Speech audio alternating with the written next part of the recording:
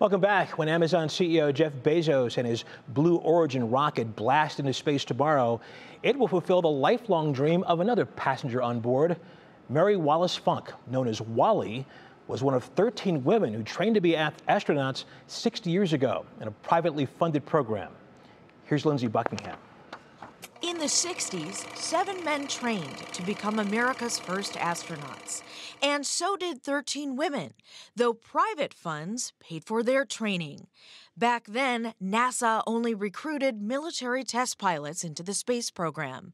In other words, men. While all of the 13 women were themselves pilots and had a lot of awards, recognition to their name, they were not allowed to become military test pilots. The group would be called the Mercury 13, and some even came to Cleveland for training at NASA.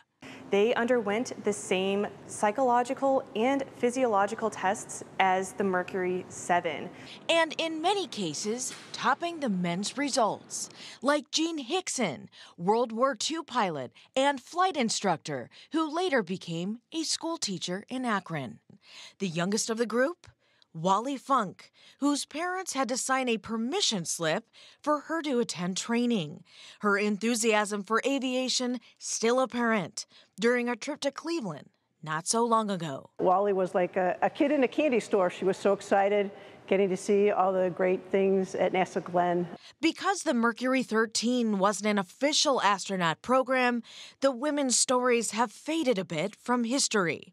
Those at the museum plan on writing that. We want to share this story because they paved the way for the women who are a part of Blue Origin, who are part of Virgin Galactic, who are part of NASA. I'm ready. I've been trained. Ready for the next chapter with Wally Funk aboard the next Blue Origin flight. We're just going to be elated. Wally is finally going to become an astronaut. Finally! Lindsay Buckingham, 3 News.